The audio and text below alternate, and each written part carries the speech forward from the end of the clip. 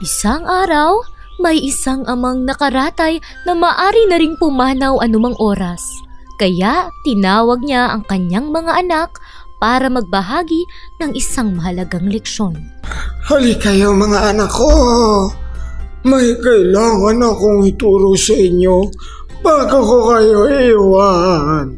Halika kayong tatlo. Ang tatlo kong anak. Ama, nandito na ho kami. Andito na kami para makinig. Mga anak ko, may lipon ako ng mga sanga rito. Nais ko silang ibigay sa inyo. Bakit mo inaabot ang mga ito sa amin, Ama? Itatago po ba namin ito? Oo. Oo, para sa inyo ito. Kunin nyo ito at inyong baliin. Kailangan mabali nyo, ha? Sige, Ama. Napakasimple lang pala eh. Ako na ho ang gagawa nito.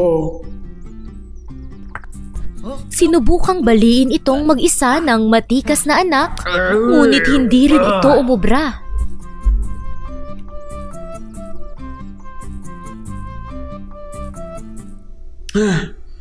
Pasensya na, Ama. Hindi ko kayang pinapagawa mo. Ginamit ko naman ang buong lakas ko pero hindi talaga kaya eh. Matibay ang sanga. Ako. Sigurado ako kaya ko. Ako na ang babali nito.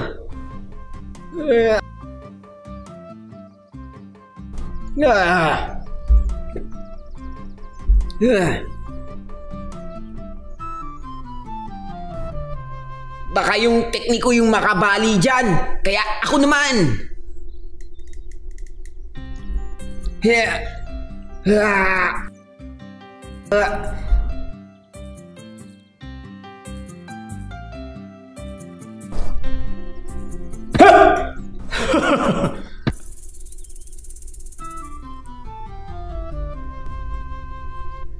Nadismaya ang tatlong anak na hindi man lang nila nagawa ang simpleng bili ng kanilang ama.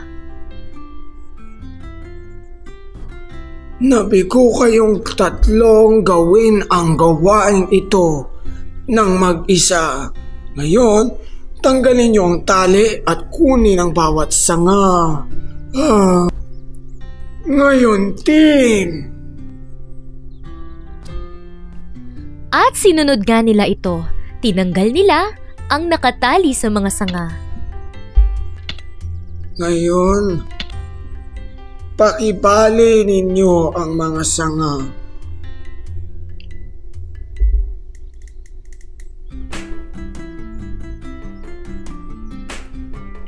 Ilang sandali pa ay nabali nila ang mga sanga ng walang kahirap-hirap.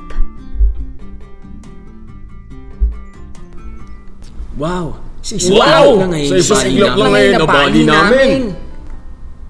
Tandaan nyo mga anak, kapag mag-isa lang kayo sa gawain, maaaring maging mahirap ito. Pero kapag kayo ay nagkaisa, nagtulungan, napakalakas ninyo. Kaya huwag niyong kalilimutan ang aral na ito. Kaya mga bata, nakuha niyo ba ang aral ng kwento? Ang pagkakaisa ay isang di matatawarang lakas.